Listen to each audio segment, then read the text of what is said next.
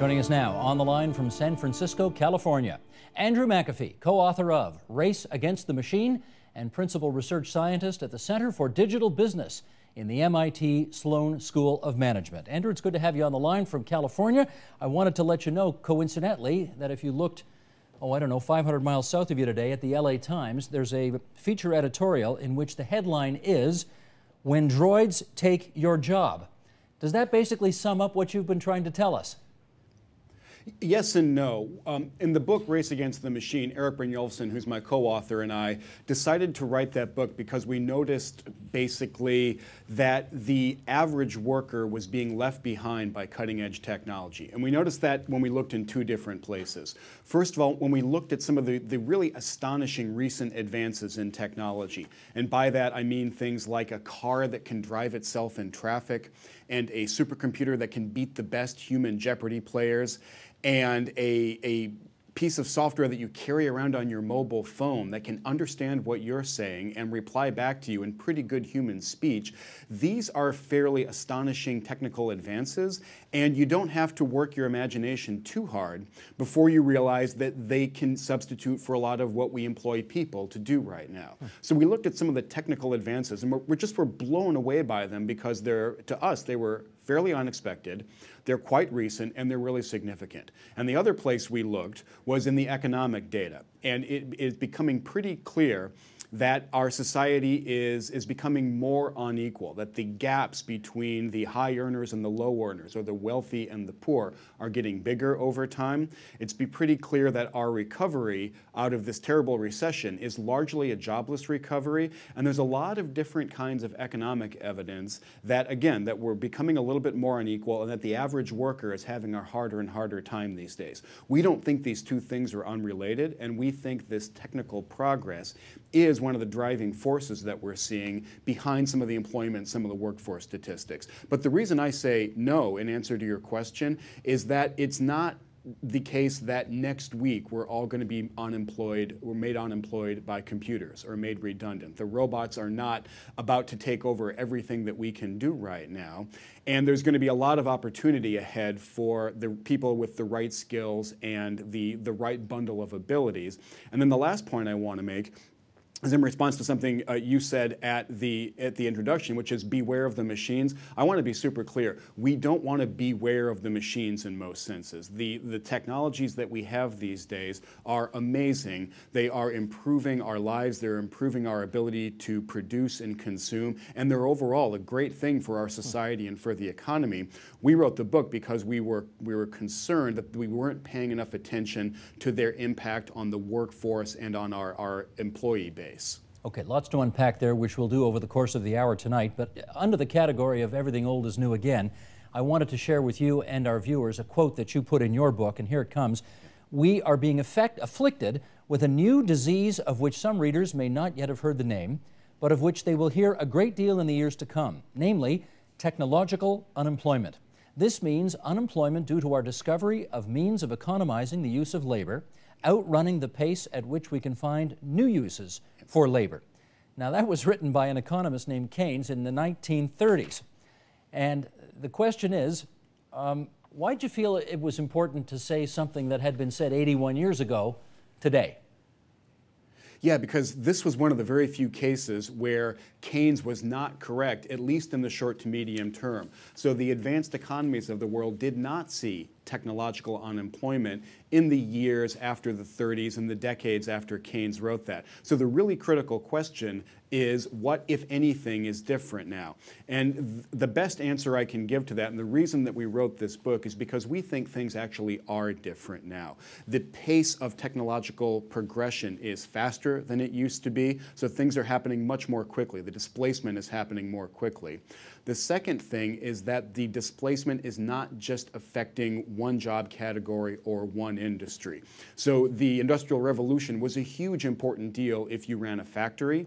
If you ran an accounting firm, for example, the advent of steam or electric power didn't change things that much for you. The advent and the speed of these digital technologies is affecting just about everybody. And the third reason that we think things are different now is that if you look at basically the entire previous history of technological advancement, all those advances did not encroach very much on all the skills that a person had. So the Industrial Revolution encroached on our muscle power, and you don't hire people anymore because of their ability to lift heavy stuff, unless you're looking for a circus strongman. The computer age so far has impacted the human skills of following routine instructions and doing arithmetic, basically. So again, not that huge an encroachment into the stuff that you might hire a person for. When we looked at what computers have recently demonstrated their ability to do, we see a lot more encroachment in the bundle of skills that you might hire a person for. So we see computers recently displaying great communication ability, where they've previously been pretty lousy. We see computers demonstrating really advanced pattern recognition abilities. Again, historically, they've been pretty lousy at that. So we see these recent big advances into skills that previously belonged to human beings alone. That means the list of things you might want to hire a human being to do is shrinking instead of growing. Okay, what's and on that's that why list, we then? think things really are different now. Help us out with that last part. What's on that list now? A few of the things. You can't make Sure, an exhaustive list, but start us out. Yep.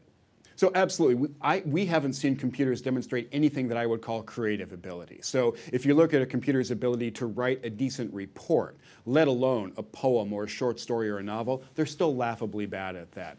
Computers are great at solving problems in the domain they've been programmed for, but really lousy at expanding that domain by themselves. So for example, IBM built a computer that became the world's best chess player in the late 1990s. Then the team of human beings at IBM said, okay, we're going to take what we've learned and apply it to a very, very different challenge, namely playing Jeopardy. The computer had no ability to say, I want to go play Jeopardy next. So problem solving and being able to frame and then attack a problem, computers really haven't demonstrated an ability to do that yet. And it's still true that for both communication and pattern recognition, human beings are holding the high ground right now. Now, I expect to see a lot of encroachment there, but still human beings are better at these things than computers are right now. In the physical world, I don't think restaurant busboys, for example, are in any danger of being displaced because our robots are still fairly lousy at walking around a room, picking up a plate, displaying any combination of coordination and fine motor skills and locomotion.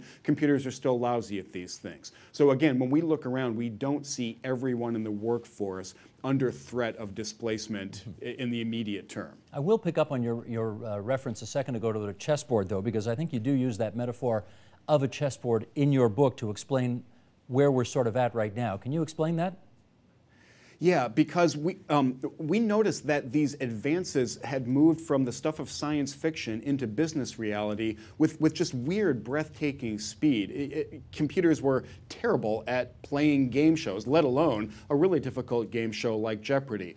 We relied on a book that was written in 2004 by some colleagues of ours, really well-trained economists, trying to understand what computers were good at versus people. The example they gave of what people were good at that computers were not going to be able to match was driving a car in traffic.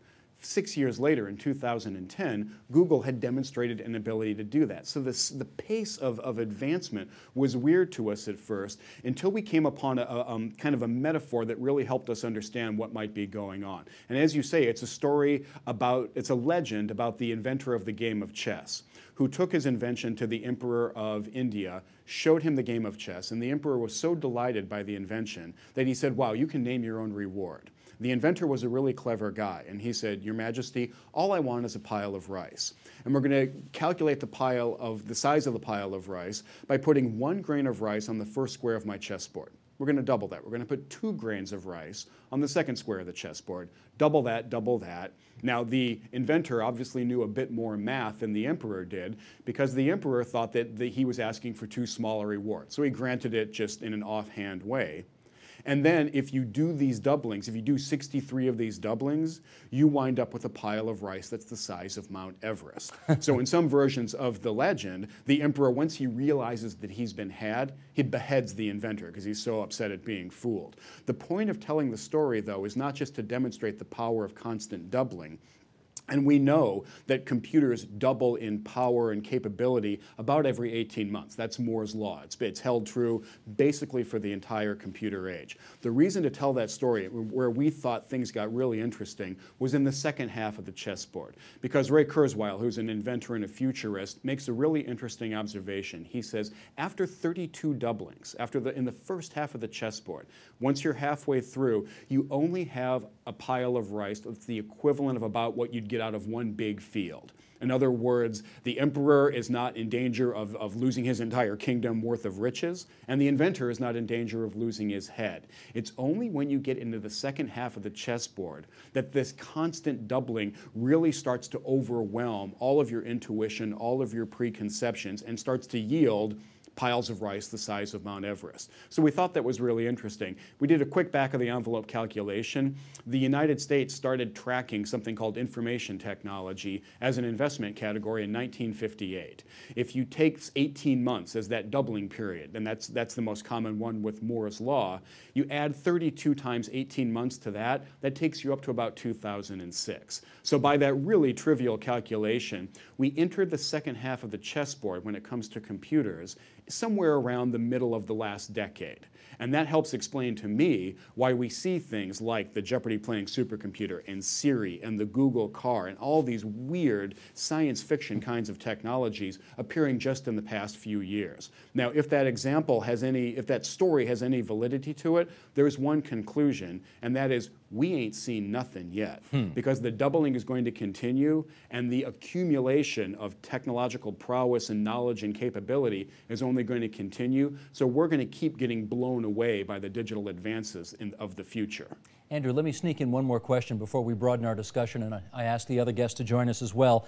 Is it not conventional wisdom in our society that we expect that whatever jobs we lose because of new technology, they're going to be replaced by new jobs? And is that true? Yeah, that has been conventional wisdom, and it has been remarkably true for at least the past 200 years. The Luddites started smashing looms in England just about 200 years ago because they were afraid for their jobs, and they did lose their jobs, but they found other jobs. And the entire history of technical progress has been one of creative destruction. Technology destroys some kinds of jobs and some kinds of job categories, but it creates entirely new ones. That's still going on. The important thing to keep in mind is that there is no economic law that says that those two always have to be in balance, and that the pace of creation has to match the pace of destruction. That's not written anywhere. So the main thing that I'm concerned about now is that we are destroying the destruction side of that equation is more pronounced than the creation side. Both are absolutely still going on, and I sit here in San Francisco, kind of in the epicenter of the technology revolution. There's a huge amount of creation going on, new companies, new jobs being formed, but these industries are not making a huge dent in the big base of unemployment that we have. I'll give you one quick statistics. Apple, Amazon, Facebook, and Google combined are extraordinarily valuable, influential, really, really powerful companies. They combine to employ fewer than 125,000 people. That is less than the number of people who enter the American workforce every month. Okay, that's Andrew McAfee, co-author of Race Against the Machine.